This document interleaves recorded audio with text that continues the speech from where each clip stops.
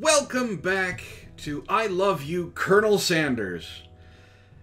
We met a bunch of characters in the last episode. Madamus is going to the Cooking Academy of the 3-day semesters. Talking about an advanced course. And we left with Colonel Sanders talking to us. I'm almost petrified by his beauty and him blowing us a kiss right now. But we're going to continue on. We're going to see how this goes. And, you know what? There's not much else I can say about this. We're just going to get into this. This is... yeah, we're just going. You freeze up. Colonel Sanders is talking to you. Wait, Colonel Sanders is talking to you. About how sweaty you look. You're completely mortified. We did run without deodorant to school, so it's probably pretty bad. I maybe shouldn't have daydreamed most of the morning away.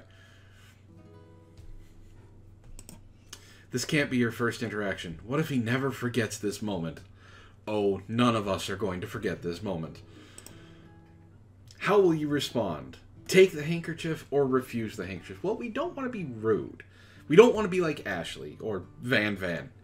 So, we're going to take the handkerchief. You stretch out your hand, and Colonel Sanders places a fine silk handkerchief in it. It's so beautiful, you hesitate to press it to your face. Did he just emit hearts? But when you do, the feeling is transcendent.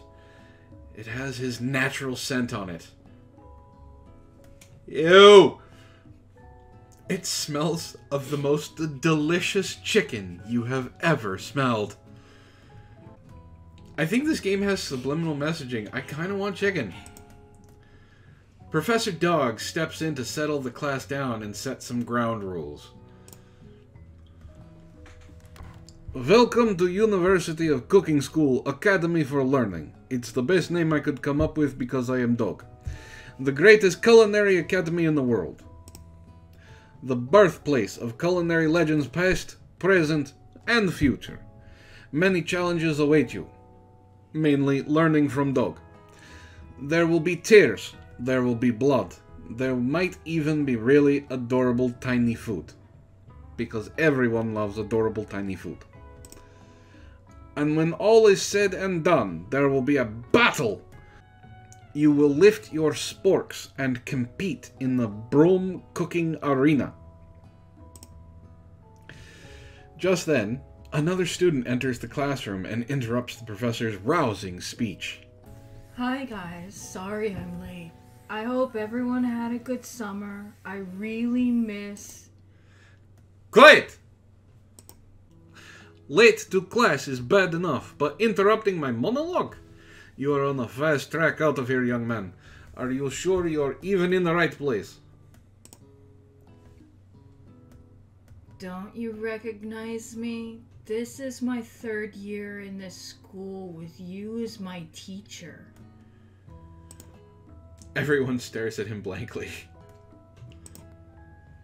Does no one remember me? I'm... You're expelled if you utter one more word before I finish. Let that be a lesson to you students that tardiness is unacceptable. Even Clank made it here on time, rolling halfway across town on his tiny wheels. You turn to see the student Sprinkles is referencing, who appears to be some sort of industrial kitchen appliance. Bzzzt, word. The class burst out into laughter. As so they should. Oh, Clank, you rascal. Sprinkles walks in the classroom as everyone stands in silent obedience. When he gets to you, he lifts his nose into the air and takes a deep sniff. I'm sorry, I have a personal space bubble and you are all up in it. Your diet is lacking. Based on what I'm picking up here, you definitely need a multivitamin. You should be taking better care of yourself. Rude? You've never had a talking dog as a teacher before, but Sprinkle's reputation for being smart but tough is well known. Is he going to give me a physical? That might be a little rough as well. He might get barking mad. You decide to try and butter him up by giving him a treat from your pocket. But what kind? It says a beef treat, a rubber ball, and a chicken snack.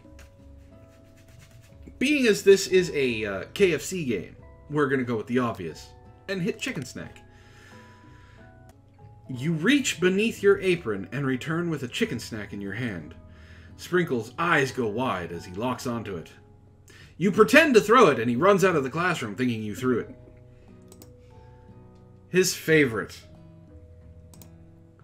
Well, well, well. I think there might be some competition for new star student. If that's all it takes to become star student, you are going to be swimming in chicken treats. The furry professor immediately devours the snack, leaving your hands slick with a coating of warm doggy drool. Gross. Now I have to go wash my hands before I handle food. You see the other students eyeing you jealously, but pay no mind to them. If they wanted to succeed in life, they should have learned the importance of carrying a range of dog treat flavors on them at all times. Settle down, young chefs. Take your seats and prepare to have your minds opened to the amazing possibilities of culinary creation. As everyone rushes to claim their favorite seats, you're left standing at the front of the room. Only 2 options remain. Hey, Madamus, there's still a seat here. It seems that no one has claimed this seat next to me, if you're interested. 2 good options, but which one will you choose? You know, I don't want to insult my best friend, but I did take a silk handkerchief from Colonel Sanders. This is very important. You are also sweaty. But I am also sweaty. And smell like chicken. And I need a multivitamin. And covered in dog drool. Yeah, it's not probably a good idea to sit next to the fine and salacious Colonel Sanders. So we're going to sit next to Miriam. You move to take your seat by Miriam. I'm so glad to have you near me to support me through this class. Of course, you're my best friend. Who else would I sit by? Colonel Sanders? He has such a magnetic personality, and there's a seat open right next to him. If you had sat there, you might have gotten to know him a little better. I'd never sacrifice our friendship. Besides, I'm sure I'll get a chance to talk to him later in the semester. I've got 3 whole days. That's like a lifetime. So you say, but now that Miriam mentions it, that Colonel Sanders is just so darn dreamy. Yes, I am saying these lines with a straight face. For the most part. As soon as you've settled into your seat, the professor makes an announcement. Think fast. It is time for pop quiz. A quiz about me. This is incredibly important and surprisingly short quiz will tell me if you are ready for life at culinary school. Keep your knives sharp and your focus sharper. Here comes question 1. If a train is traveling to point B and train B is traveling to point A, how important is it to wash your hands before cooking? Meh, depends.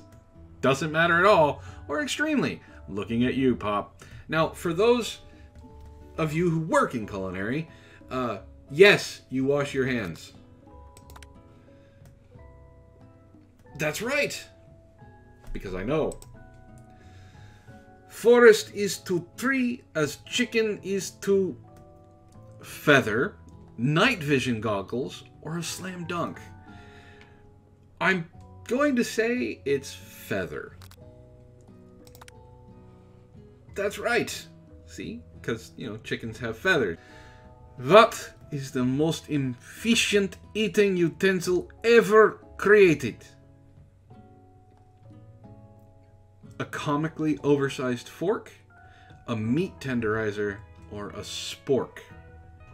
Now, I'm going to dig into my knowledge of eating at KFC, and since they don't have forks anymore, I'm going to assume it's a spork. I could be wrong. I don't think I am. See? That's right. What food is best for a broken heart? That would be ice cream. Cake. Or cake. Anything as long as it's prepared with love and not too much salt. Camel meat. Or a pancake that looks like a silly face. I kind of want to say camel meat, but I know that's wrong, so let's go with anything. That's right. Is Sprinkles a good boy? No. He's a talking dog that teaches at culinary school. He is the best boy. Or yes. Well, there's only one obvious answer, and it's no, because he's got a spatula in his mouth. But I'll be nice to him, since I gave him a chicken treat, and I'll say he's best boy. Of course that's right, he's talking about himself. Your total score is a perfect 5 out of 5. Wow, be honest. Did you cheat? Well, it's a dog. That last answer was pretty obvious. Everything else was chicken related. You look up to see that Colonel Sanders has been watching you tally your score. He's impressed.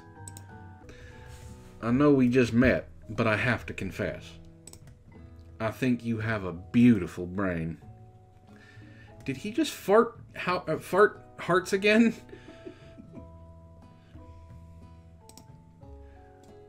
Hot diggity. Madamus, you just scored some major Colonel Sanders points with that performance. May I have your attention, students? I have an important announcement to make.